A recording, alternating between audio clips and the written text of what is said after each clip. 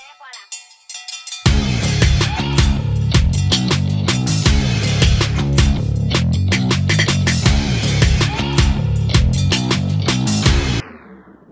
guys, Christina here, and today we're gonna drop it like it's hot.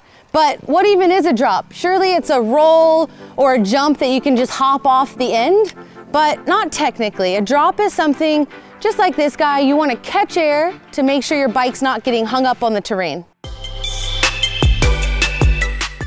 We're gonna break down exactly what you need to know to hit a drop, because the same skills you're gonna use on this feature will be the same skills you use on those big Rampage features. So drops can come in many different shapes and sizes. They can start out as small as these or as small as a curb, and they can get quite big over time. Always the first place I like to start is with my bike setup. Set yourself up for success now, and you'll be way more confident to send it later on. Suspension is open, and make sure the sag is set correctly for your bike. Putting the seat down is going to give you a lot more room to move the bike around underneath you. We're going to start in a slightly harder gear so that our derailleur is not too stretched out upon landing. Okay, enough preparation. Let's start using the tools we have and apply that to body position before, during, and after the drop.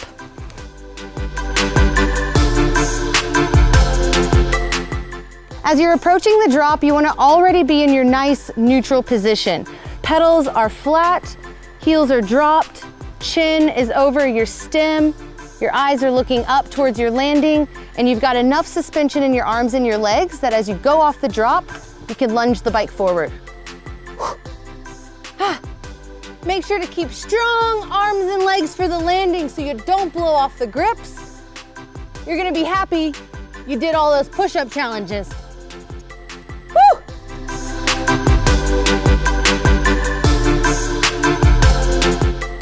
So a great place to start working on drops is actually just your local curb. Now, I remember riding off a curb for the first time ever, and all I could think about was going over the bars immediately. But it didn't actually happen, and this is awesome terrain for practicing the skills you're gonna need later on. As you're going off the drop, it's helpful to lunge the bike forward, which then shifts your weight back over the rear wheel. That way you know that your front wheel's not gonna go into the dead zone. At some point during the drop, your arms and your legs will nearly fully extend, and that's when it's super important to keep your eyes up, scoop the feet at that point, and bring the bike back underneath you. Drops can be a bit intimidating because as you're coming into it, you can't see the landing. It's further down the hill than the takeoff, so a safe recommendation would be to roll in or walk in with your bike just like this, and notice where on the trail you can see the landing. When going off the drop, be careful not to bunny hop or lift your front wheel, because then it actually makes the landing further away and your chances of landing rear wheel heavy are a bit higher. Smaller drops actually require lower speed and more assertive movements to really push the bike out in front and keep that front wheel up. As you're leveling up and hitting those really big features over time, it might actually help to follow a trustworthy rider so that you can gauge their speed. Now, in the ideal situation, you'll land both wheels at the same time, but this takes a lot of practice and a lot of experience with speed and knowing the angle of the landing. So don't get discouraged if one wheel hits slightly before the other.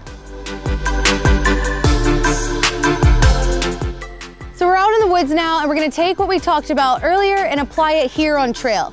Now, it's super important to know where you are on the trail and where you're gonna be in the air. It's gonna keep everyone safe, confident, and let you ride your best. So without further ado, let's look at some terrain.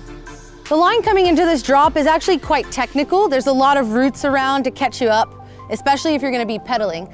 So I'm gonna use this little tree back here as my point of commitment. When I get there, I'm taking the inside line. It's a little bit smoother, not gonna catch my pedals, and I'm in a nice, strong position, ready for the drop. We've talked about the run in, now let's address the run out. So this particular feature, we're gonna take off on the left side to give us a nice drop and a really smooth transition. We're gonna miss all the rocks and all the yucky stuff. If you're new to hitting drops, I would suggest starting on a bit simpler terrain so that you have a smoother and a safer run out if things do get a bit weird off the drop.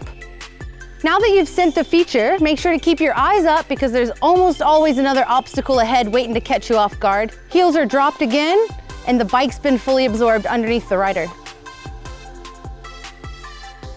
So now that we've got the skills and we've got the confidence to give drops a go, The learning curve is gonna be really steep and you'll progress very quickly.